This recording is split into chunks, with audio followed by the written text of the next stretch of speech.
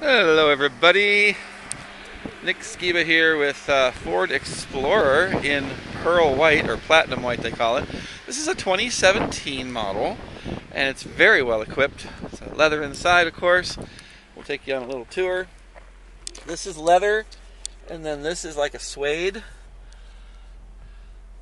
And we've got the Sync 3 in here with navigation. Let me get up on that.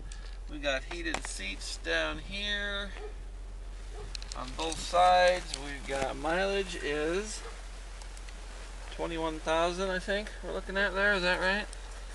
Let me hit the button here. Oh, there it is. You can see it. Okay, yeah, 21,000 on the miles. Power seats. It's got the Blackout trim on the bottom with sport black wheels. And of course, third row seating. This is your third row here. And I'll show you the other side of that in a moment.